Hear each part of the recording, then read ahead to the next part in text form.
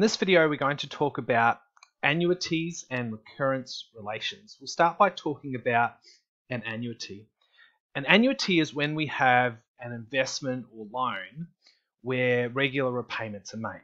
So I'm going to demonstrate this using two examples. One will be an example of an investment, and the other will be an example of a loan. So for both examples, we're going to start off with the same principle or present value.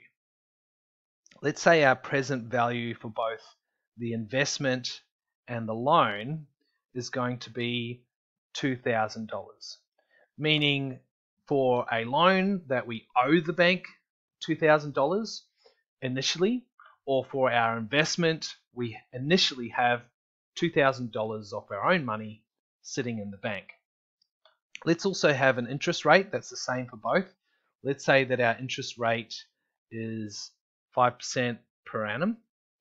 And we also need a repayment. Now the symbol for repayment is capital D. Let's make our repayment $400.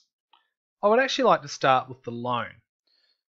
So initially we owe the bank $2,000, and then at the end of the year they're going to charge us interest. They're going to charge us 5% interest. Now 5% of $2,000 is $100, so we're going to have to add an extra $100 to our loan in interest.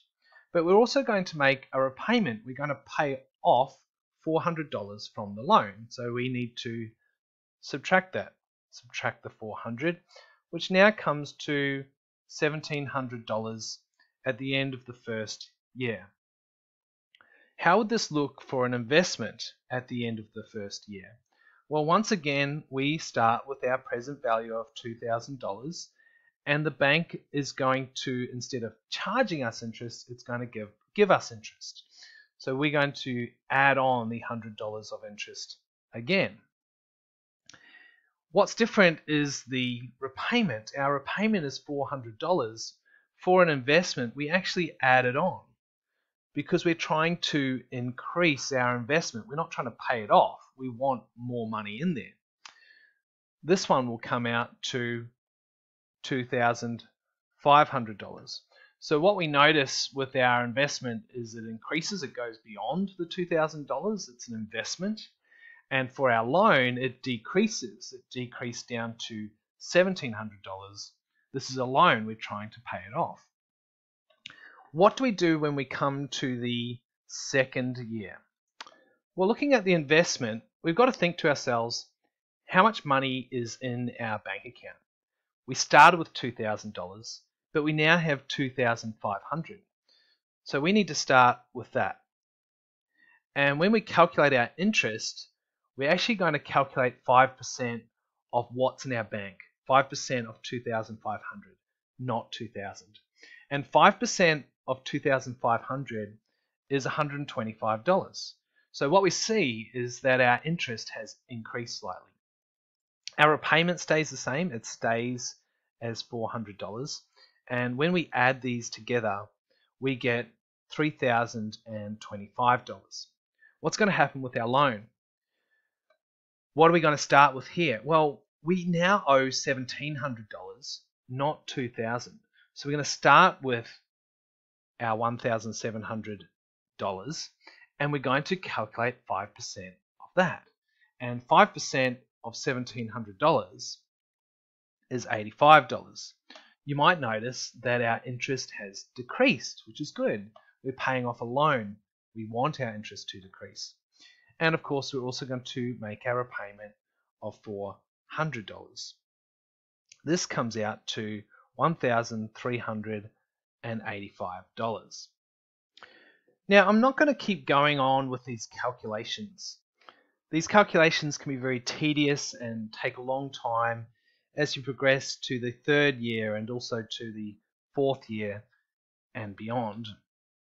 The main thing I want you to remember is that as you work through these calculations, each time you look at the result from the previous time period and you use this result to make the next calculation. If we were doing the third year, we would use the result of $3,025 from our investment. This is the same for both the investment and also for calculating loans. Each time you take the result from the previous period and use it to make the next calculation. This brings us to what is known as a recurrence relation. A recurrence relation uses the previous result in order to find the next result. So the calculations we were making here are called recurrence relations. And we actually have some formulas. We have a formula we use for an investment, and we have a formula that we use for a loan. Now, when people look at these formulas, they quite often become overwhelmed and confused. Now, I'm going to break down how these formulas work in the next example, but I do want to point out something that might look familiar to you. For example, for the investment, you'll notice at the end of the formula, we add the repayment. And for the loan, at the end of the formula, we subtract the repayment, which is what we did here. Remember, for the investment, we added the repayment of $400, and for the loan, we subtract the repayment of $400. So when we get into the next example, we're going to show you how what we did here, the calculations that we made here, are actually exactly the same as using the formula here. Anyway, that concludes this video introducing annuities and recurrence relations. Remember to read the description below for links to workbooklets that relate to this video.